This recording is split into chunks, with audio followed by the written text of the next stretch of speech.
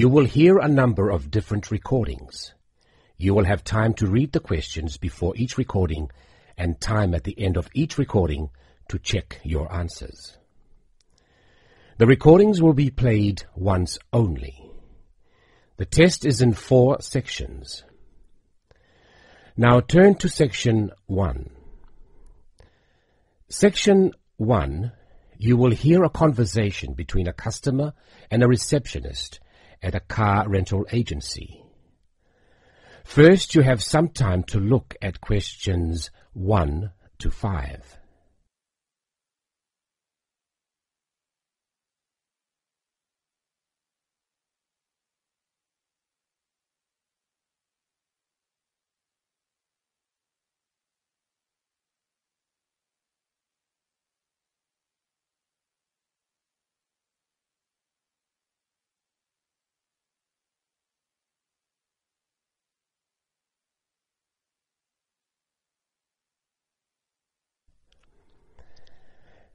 Now listen and answer questions 1 to 5.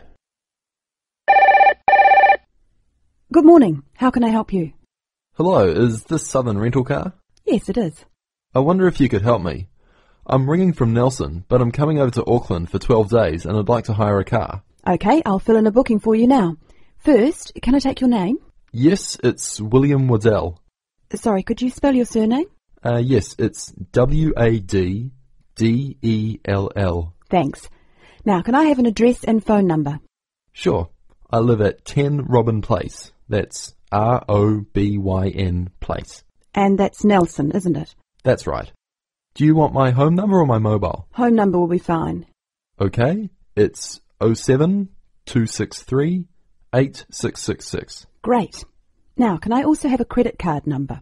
Do I have to pay by credit card? Well, we need a credit card number as a guarantee. It's a standard policy for car rentals. Okay, well, I'll pay by Visa then. The card number is 4550-1392-8309-3221. And the expiry date? Sorry? Your card, when does it expire? Oh, next July. Right. Now, how long did you want the car for? 12 days, did you say? No, I only need a car for 10 days, from the 2nd to the 11th of next month.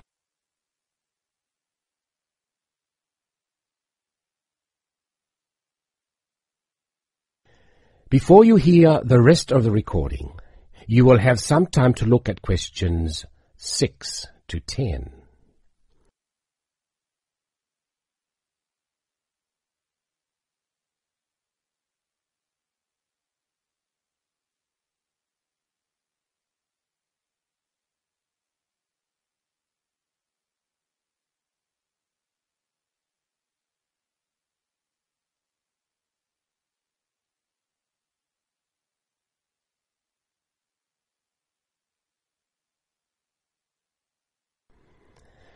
Now listen and answer questions 6 to 10. Now, what type of car are you looking to hire? Well, I'm not too worried about the model of the car, but I understand that you have rental cars from just $25 a day. Is that correct? We do sometimes have the $25 deals, but only in the low season. For the period you are looking at, the cheapest we have is $35. However, that price includes unlimited kilometres. Sorry, did you say unlimited kilometres? What does that mean exactly? That means that no matter how far you go, the cost is the same. Some companies charge for rental and then charge again for every kilometre you actually drive. Well, I am going to be travelling quite long distances. I'm visiting relatives and they live quite far apart from each other. So unlimited kilometres are probably a good idea. If you're travelling long distances, you would be better off with an automatic. Changing gears in a manual can make it more expensive on petrol. Okay, I'll take the automatic then. Right. So that's an automatic car for 10 days from the 2nd to the 11th. That's all booked. Is there anything else I can help you with? No, that's fine. Oh, sorry, what do I need to bring with me when I pick up the car? All you need is your driving licence. Right. Well, thanks very much. Bye. That is the end of Section 1. You now have half a minute to check your answers. Now turn to Section 2. Section 2. You will hear a speaker talking about property. First, you have some time to look at questions 11 to 15.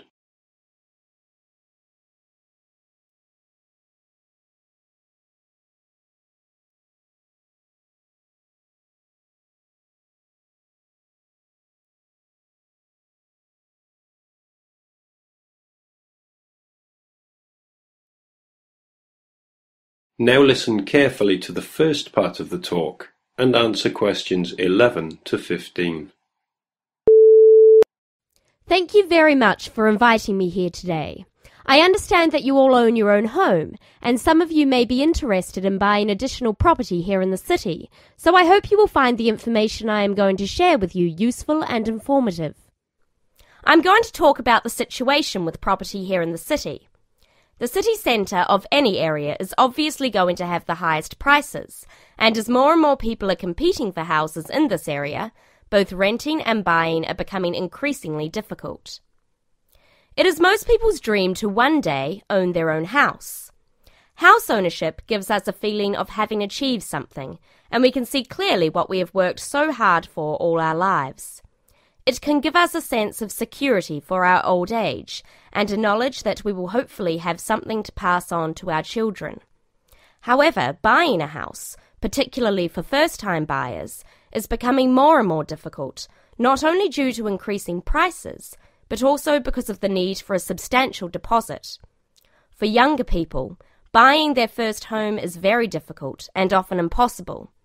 Young couples who cannot get the deposit together need to rent for a long time and sometimes forever. While traditionally homes near the centre of the city have been the most desirable, people are now looking further afield. This has happened for a number of reasons, the main one being that our style of work is changing, along with that of other countries such as the USA. In certain professions, for example sales and computing, it is no longer necessary for people to be based in an office full-time. More and more people are beginning to work from home, which means they can avoid the hustle and bustle of rush hour traffic jams into work and have more freedom to choose to live in a more rural and peaceful location.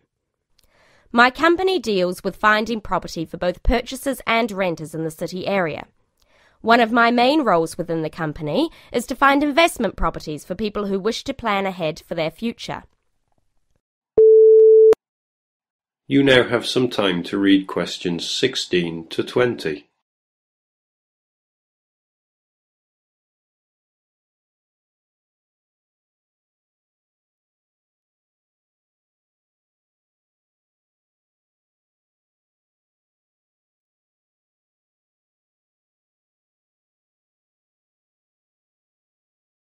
Now listen carefully and answer questions 16 to 20. An investment property is usually at the cheaper end of the market. People buy investment properties not to live in, but in addition to their own home in order to rent it out to other people. The advantage of putting your savings into property for the future is that you can be pretty certain that, as a long-term investment, your money will safely increase in value in line with inflation. Many people are turning to property investment instead of pension schemes, as we hear the horror stories of countries such as the UK, where people have invested all their lives into their pension schemes to find that now their money is relatively worthless. Houses automatically earn what is known as capital gains. That is, for every year you own the property, it becomes more valuable and often gives a better rate of interest on your money than most banks do. However, that is not to say there are no risks. There are people who buy property when the market is high and prices are inflated beyond their true value, only to find that when the housing market slows down, they are in a state of negative equity. Negative equity is a situation that arises when you owe more for the house than the house itself is worth. In short, the best advice is to be aware of the ups and downs of the housing market. Property investment, if handled correctly, can be enormously satisfying. I hope that this has given you an insight into the basics of the property market. Thank you for listening. Please raise your hand if you have any questions and I will try to be of assistance.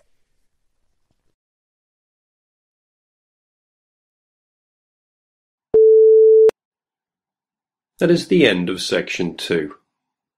You will now have half a minute to check your answers.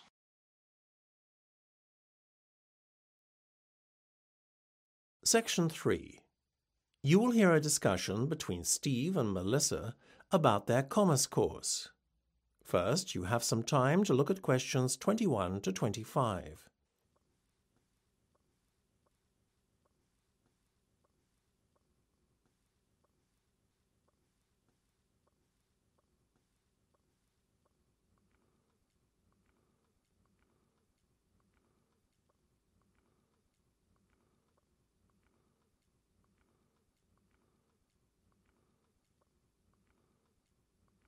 Now listen carefully and answer questions 21 to 25. Hey, Melissa, how's it going? Great! I'm really pleased to have the exams behind me. Now I'm looking forward to a break for the summer, as I know next year is going to be unbelievably difficult, being our final year and all. You? Same. Pleased to be finished, but dreading next year, though. Well, I wouldn't exactly say I'm dreading it, but I know what you're saying. At least we're going to have smaller classes next semester. How do you mean? Didn't you hear? The Commerce faculty just got approval to build a new state-of-the-art lecture building over the summer months. It's expected to be finished by the start of term. Fantastic! No more lecture theatres crammed with over 200 people. That'll make a pleasant change. How on earth are they paying for it, though? I thought the college was reining in its expenditure and decreasing spending. It is, but the grant has been approved for the best part of 3 years, so they have no choice but to provide it now that the project is going ahead. After all, those funds are supposed to have been set aside especially. So what's taken so long for the construction to start? You see, the grant only covers 30% of the cost. The incoming government made a pledge during the election campaign that it would cover the other 70%, but typical of a political party, wouldn't you know, it didn't keep its promise. The College Donors Club, a group of wealthy alumni, stepped in to pledge 10% of the money needed, but the project really only got a kickstart when an anonymous donor pledged the rest. Very mysterious. Yeah, and apparently he demanded that certain changes be made to the plans before handing over the money. Like what? Well, you know the proposal to have a gym in the basement? Don't tell me that's been cancelled. Not at all. In fact, our anonymous donor friend insisted on it being twice the original size and on a relaxation room being added as well. You know, with games and stuff. Sweet. Are we still getting our new computer lab? There's always such an awful queue for the existing one. We are indeed, and next to it there's now going to be what they're calling the software zone, a place where students can access all the latest high-end software free of charge. Nice. Thank you very much, Mr. Donor. Everything else is staying, right? Lecture rooms, hardware zone, etc.? Yeah, the rest the same. Before you hear the rest of the discussion, you have some time to look at questions 26 to 30.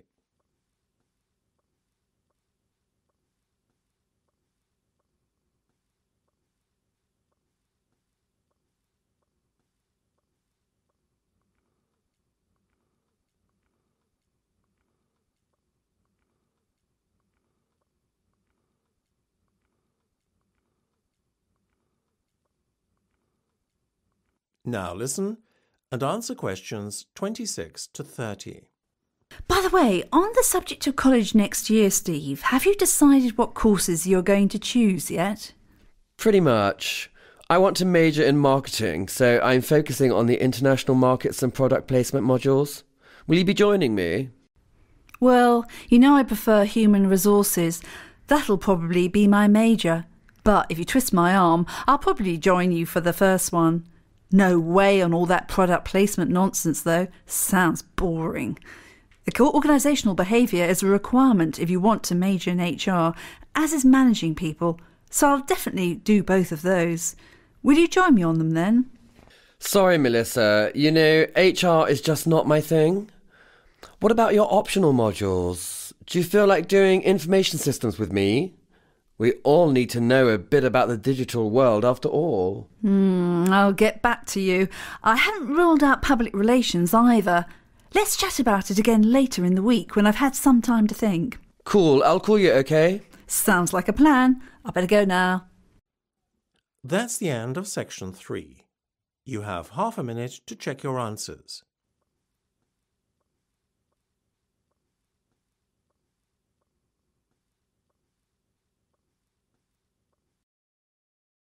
Section 4. You will hear part of a science lecture. First, you have some time to look at questions 31 to 40.